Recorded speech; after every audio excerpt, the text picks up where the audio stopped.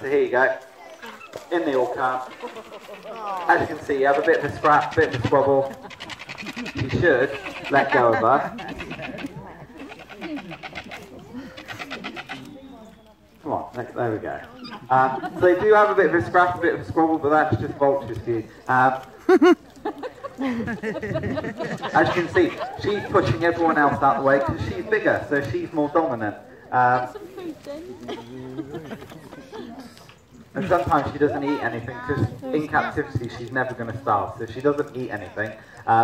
She's always got tomorrow, which is a benefit. But the main thing with Vultures here, we try to make everyone aware of, is how important they are to the world, and actually how bad Vultures are doing in the wild at the moment.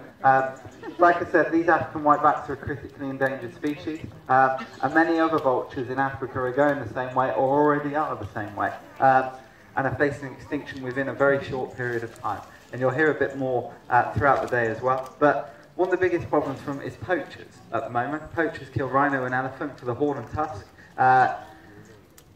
Vultures then circle over the carcass, give away to game guards that they're there.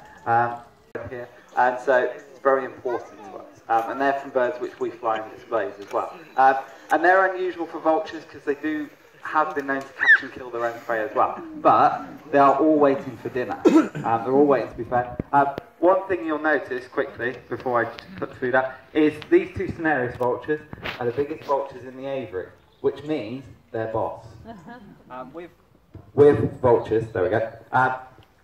The bigger you are, the more dominant you are on a carcass, and so they get what they want. And if they see another vulture with something they want, they'll run over to it, push it away, and take the food themselves. And so it's all based on science with vultures. So the bigger and meaner you are, the more food you get on a carcass. So they'll be more dominant. You will see them push the other vultures away. They'll have a bit of a scrap and a squabble, but that's vultures. No one